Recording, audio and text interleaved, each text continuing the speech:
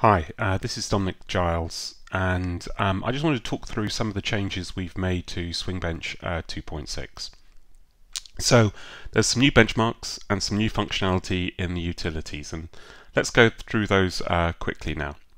So the first thing to note is that I've tidied up some of the configuration. There's less XML files inside of the bin and WinBin directories, and that should make it cleaner. A lot of the wizard configuration has been moved into its own dedicated directory. But you can see here inside of the bin or the WinBin directory, there's a few more utilities, and we'll take a look at some of those as we actually go through this short video. First, let's run through and build a benchmark using one of the wizards. In this instance, let's install order entry. And as usual, you run one of the wizards, install the schema, and then run Swingbench against the data that's been installed inside of that schema. So OE wizard is pretty much identical to what we had inside of 2.5.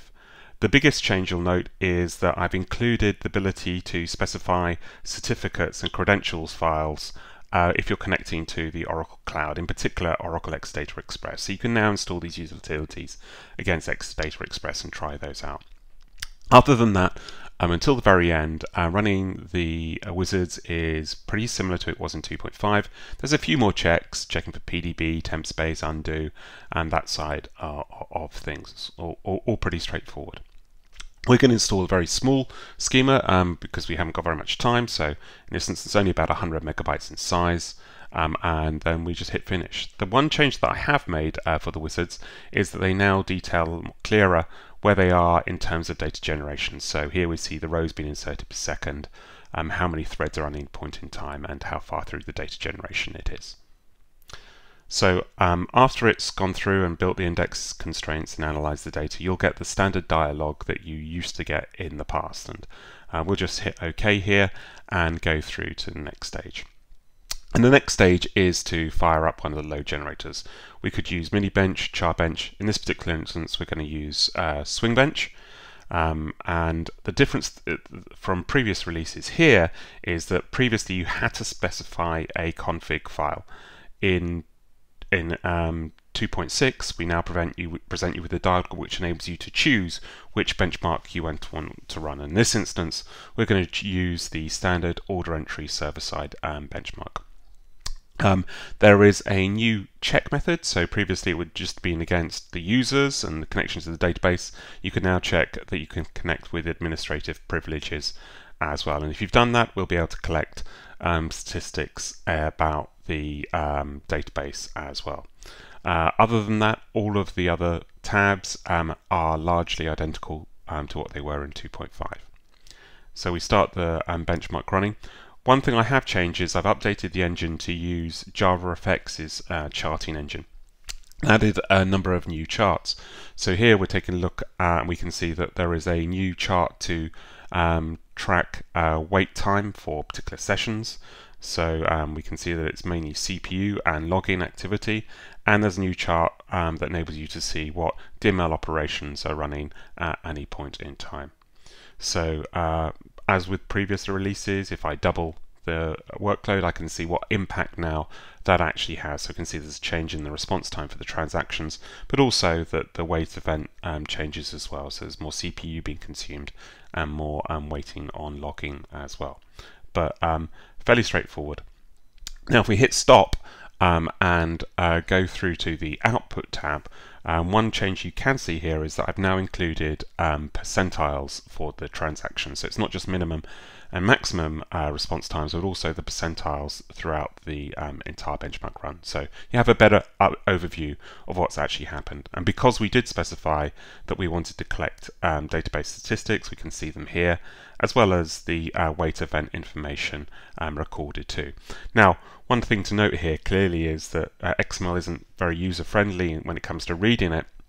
What you can do is save the results out to the file system. So in this instance, let's just save it as SOE run1.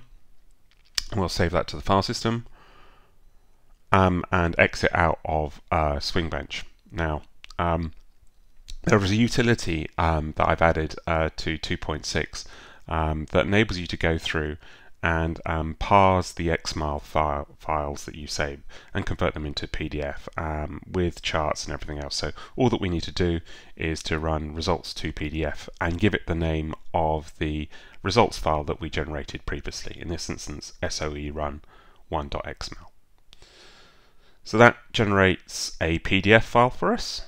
If we look on the file system, it should be there, and what we can do now is to quickly view that the file that we generated, the file that's been created for us. And as you can see, it's easier to read. It has all the same information that was inside of the XML file. Any recorded transactions are presented in charts for us. All of the transaction information is included, and because we recorded database statistics, we'll also get that information presented in charts as well. So all pretty simple stuff. There is another utility I included called sbutil, and this is particularly useful if you want to validate a benchmark has been installed correctly or to scale it up. It has got a number of command lines, so sbutil-h shows us what they are.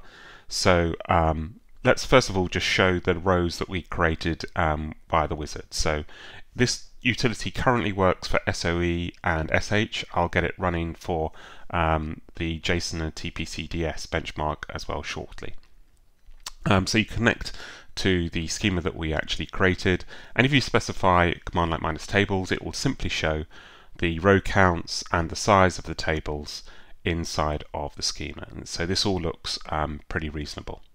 You can also use it to scale up the size of the benchmark. So if we just say dupe1, it won't change the size, but we're interested in compressing it. -AC stands for advanced compression, and -sort will go through and sort the data before it compresses that data.